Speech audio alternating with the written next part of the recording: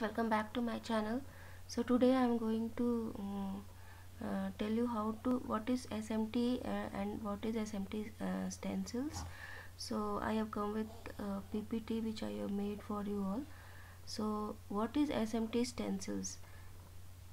First is what is SMT? The current and widely used technology is now SMT. SMT is surface mount technology.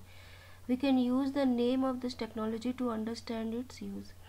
Mounting or solder the component on the surface of the PCB fabrication is SMT. Difference between SMT and pin-through hole technology is, while pin-through hole using liquid solder, SMT use solder in physical form of paste and then melt this paste in a heat oven to form the solder joint. Okay. And this method of forming solder joint gives SMT the advantage below. What is the advantage? It improves production capacity in terms of quantity of complete products, increase the density of components that can be mounted on the PCB fabrications, and it helps the PCBA technology to produce products with smaller and smaller sizes. One of the most important tool is SMT.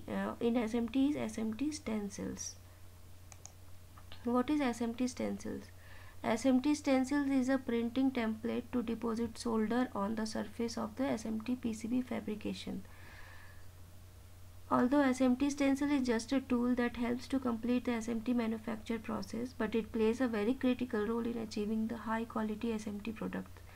The sole purpose of an SMT stencils is to transfer solder paste to a bare circuit board. A stainless steel foil is laser cut, creating an opening of every surface mount device on the board. Once the stencils is properly aligned on top of the board, solder paste is applied over the openings. When the stainless steel foil is separated from the board, solder paste will remain ready for placement of the SMT. This method, as opposed to hand soldering method, ensure consistency and save time. Okay. Reason of using SMT stencil: stainless steel foil thickness and aperture opening size control the volume of paste deposited on the board. Too much solder paste cause solder balling, bridging, etc. See, this is solder bridging. You can see the circle. The solder balling, here it is. So a lack of solder paste creates insufficient solder joint.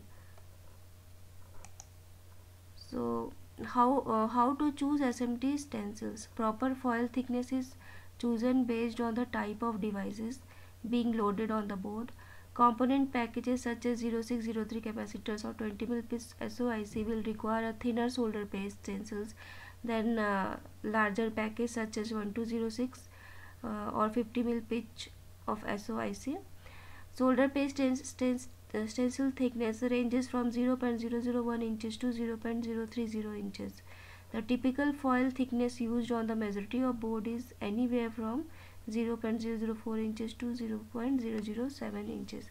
This is a small thing which I wanted to share with you all, which I have made about SMT. Hope this video will be helpful for you all. So please keep watching, like, share and subscribe. Thank you so much for watching this video.